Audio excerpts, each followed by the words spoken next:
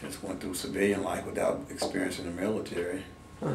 My current job, I'm in corporate security for Chase Bank, and a lot of the things that they do are based on military style, so it still helps. Hasn't helped my shooting any, but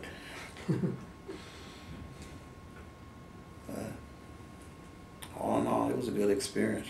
Mm-hmm. Would you recommend the military for people that you meet, or young people?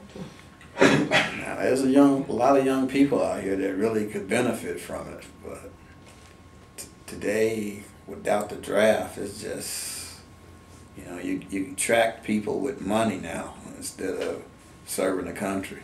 Oh.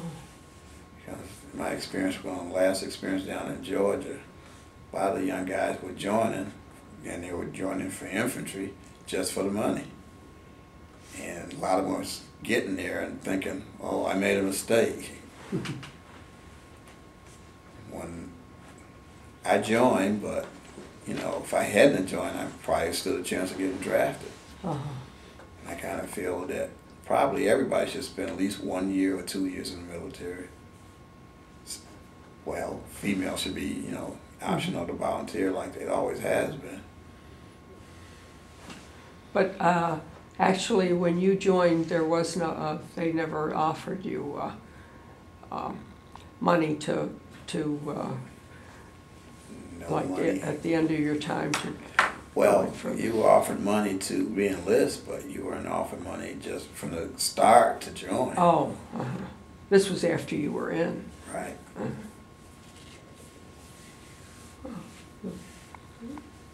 Oh, that was very interesting. That your story about the military was quite positive, and was very interesting. And so, I guess we can call that That's all right. And a success. based on knowledge, is there something you want to Is something you want to say in closing? Or? No, that's about it.